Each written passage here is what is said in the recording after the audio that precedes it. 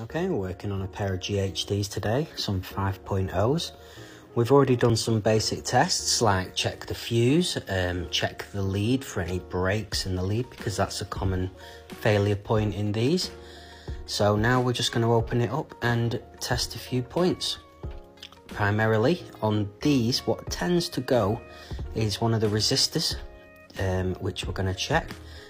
With all of the GHD series below the gold and platinum, you have these, which is the R8 and R11s, and they tend to be a 50 ohm resistor, but on some models it might just be the one resistor, which is a 100 ohm resistor. So here, as you can see, I'm just testing continuity on the fuse, which seems good, and just checking the ohms on the heaters as well, just making sure that the plates are still good, which they are. So I'm thinking the only fault with this is that resistor.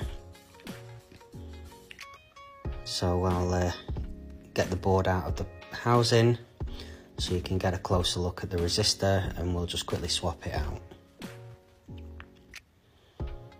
As you can see, it's blown.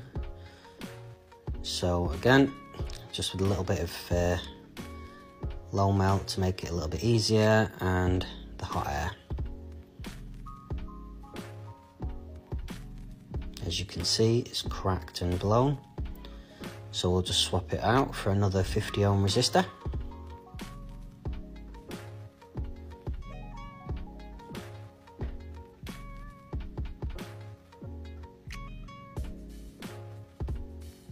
Just add a little bit more solder onto that.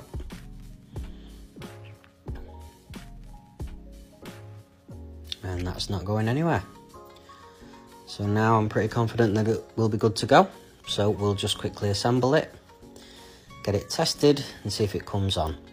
Then when it comes on, we'll just make sure it gets to the top heat, and the safety cutout will indicate that it's at the top heat, and then it won't carry on getting hotter and hotter and blow the component again.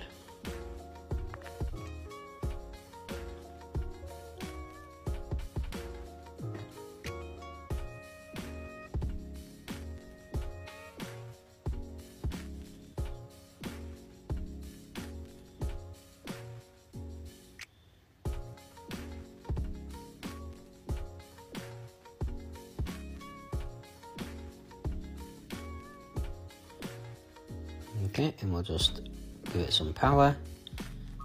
Jobs are good.